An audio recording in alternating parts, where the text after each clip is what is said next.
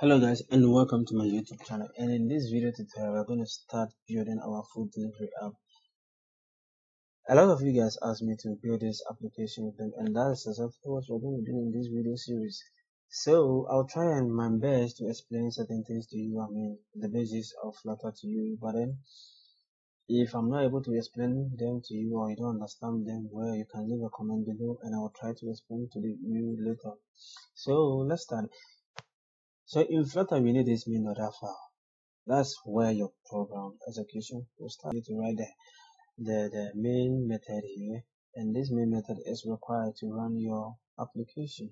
So let's start with that main, because in so many languages we always need the main method. That's where the execution of your program starts. So we need this main method, and then this main method is just required by that. But to actually inflate our mobile screen with the application that we create, we need another method called a run-up method, which is given to us by the Flutter team. And this run-up method can only be found in the material.dat file. So let's import that and then say package, and let's say Flutter material.dat. So when we import this one, we can get access to the run-up method. And in this run-up method, it just accepts the main root widget or any widget and then inflates our screen with that widget. So we need to pass in our main root widget to this method.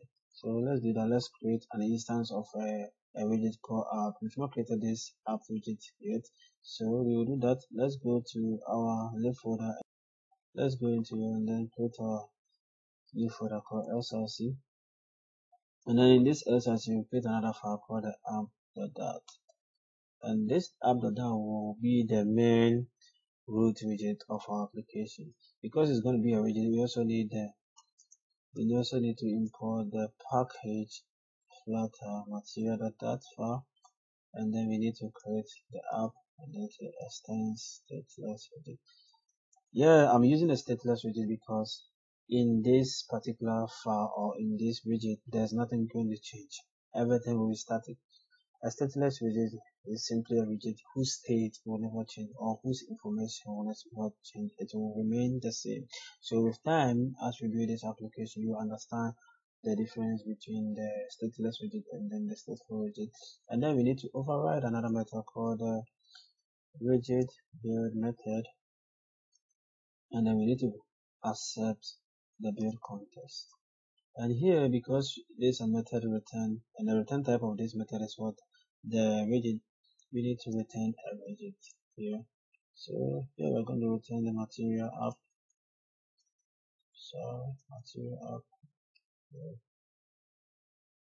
And then this material app contains the metadata of our application. It contains the theme, the routes, the home of our application. So first, let's create the title of our application. Let's say food delivery app. And then let's also create the theme for our application. So we need a theme, and then also I can say the primary color should be colors that will be your site. Okay, so we have this one. Now let's go and import this file in our main.dat. Let's import SLC app.dat. Now you see the error is gone. The error is gone here. So we can save this file, and now we have our main root widget set up. So this material app widget also accept a home, and then this home will just accept a widget and then just create the page that we need. So it's a home screen, and then so what I've done here is I've created an instance of the home screen widget which we've not created yet. So let's go into our home, our SLC folder, and then create another file called home screen. And in here we can say class. So we need to import the package material,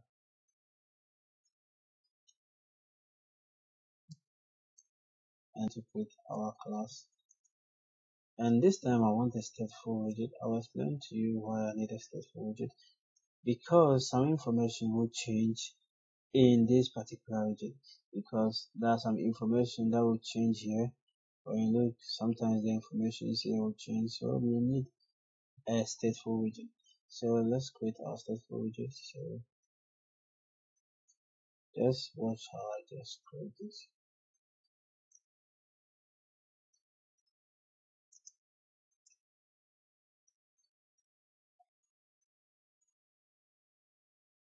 Let me just copy this class name here and then say,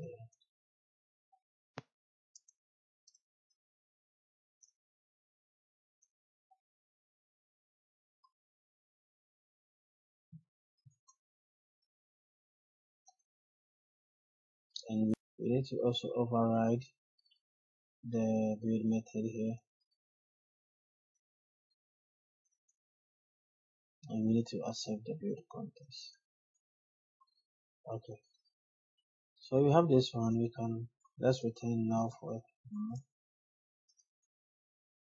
Now means we are returning nothing, we are returning everything. So let's import the home screen file here. So SRC home screen dot. I don't know how I'm getting an error here. Oh, okay, they are in the same file, so let's remove the SRC there. Okay, so we got it. Okay, so now here we need to return a scaleful widget, and the scaleful widget will just create one page for us. So we just need scaleful. This white background you see here is just the scaleful widget that we need. It's just a scaleful widget. We'll just create a page where we can have our button navigation. We can also have our navigation bar. We can also have our app bar. But here we don't need that. We don't need an app bar, so I can just go ahead and create the body of the application. As you can see, this is actually a list view. So what I'm going to do is create a list view in the main body. So list view, and this list view accept children, and the children will be the widgets that we have to pass to it. So first we need to create this top information here. What would we like to eat? So let's do that. And in this one we are going to need a row, and then this row will also accept children. And then what we are going to do is we are going to need a column here. I'll explain to you why we need a column. You see, these two information, what do we like to eat? We are going to put inside a column. We are going to put this first test, and then we put this one to here. And then the column will always arrange each children in the house in the vertical order. So it will arrange one from top to the bottom. It will arrange the widgets from top to the bottom, and then the row will arrange widgets from the left to the right or on the vertical axis. So here we can put in our text, and then we can say what would, and then we can also, we need to we need to use the argument children and then pass in the widget. And then we can also create another test and say what would you like to eat. So we have this one, and then we have to come outside of the column and also create this icon. So say icon does notification. So we have this one, and then you see, let's run this application and see what we got.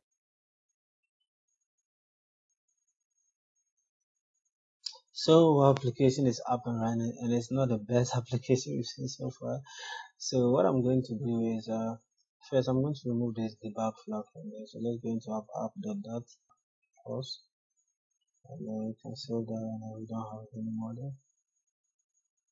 So back to our home screen. Here I want the space to be between this and the icon, the information in the icon. So inside our row, let's say main axis alignment, let's say main axis alignment dot space between, and then this will try put space between these two widgets, to put space between the column widget and then the icon. So now let's also set the style for the text. Say text style, and then we can say the font size should be 32.0, and also let's say the font weight. It's a font weight but bold. And then let me see how we have an error. Yeah, we can't actually get. Yeah.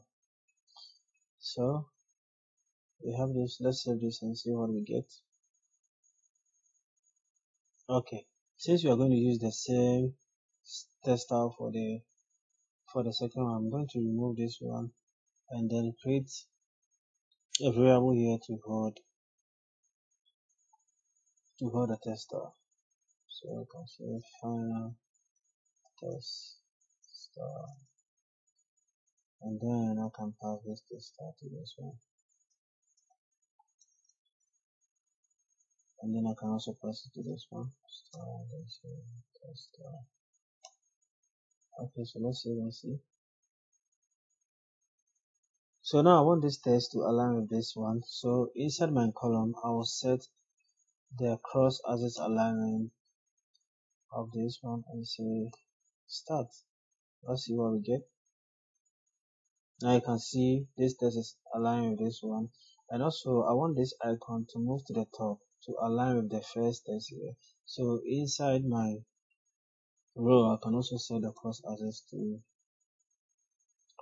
alignment to start.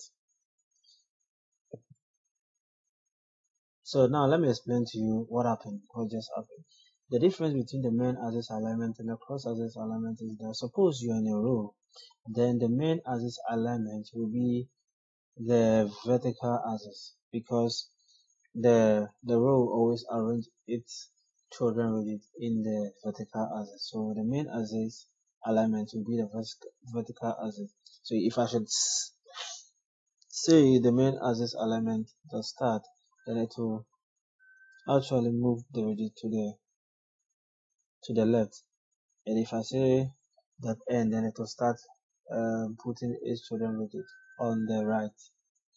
So that's basically the difference between these cross axis and then main axis alignment. And also I want to put a space around this whole page. So inside my list view, I can set a padding, and then I say edge insert dot on the, and then I can say top, say 20.0, bottom, I don't need a bottom, so left, and then 20.0, and then right, so 20.0. So let's see and see how we get. Okay, there's less pages at the top there, so I also want to increase the, say 50. Okay, I think that's okay for me. And I also want to increase the size of the icon here, so let's say size, and then make it 30.0. Okay, let me just change the icon. Notification, I think there's one that I need. Notification that now. Yeah, that's what I need actually. Okay, and also let's set the color to the color of our team. So